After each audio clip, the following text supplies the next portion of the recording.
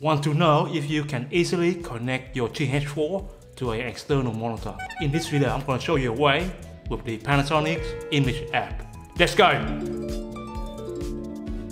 Now, with the Panasonic Image App, there's a few ways you can connect to it. Either through your iPad, your phone, your iPhone, or your Android device. It's very simple to connect. Connect via Android.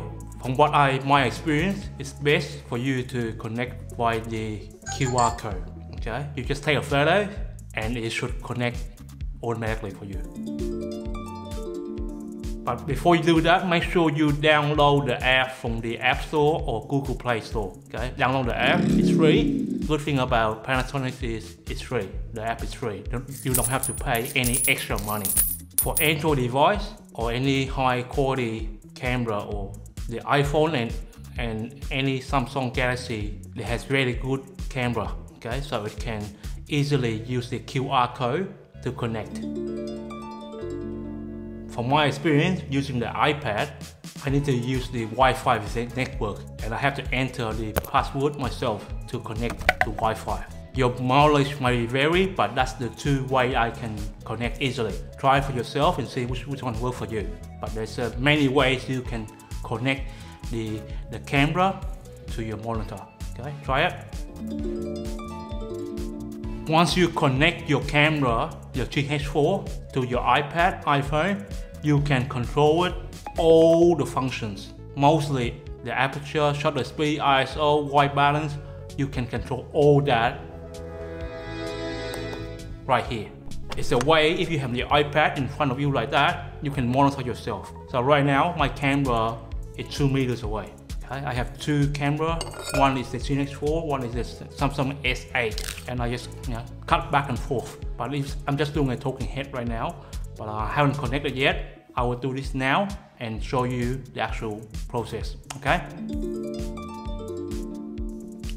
There's a function button on top of the camera.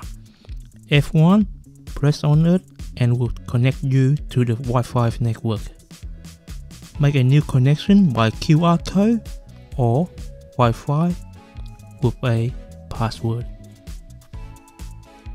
I'm in the app, okay, so okay, I can control everything from the app. So the white balance, I can do that as well. I can change it, see, set to that. The ISO, let me move to ISO so you know that I have moved out, okay. The ISO, let's move really dark, okay, now it's really dark, okay. All the way to bright, really bright, and back to the right exposure.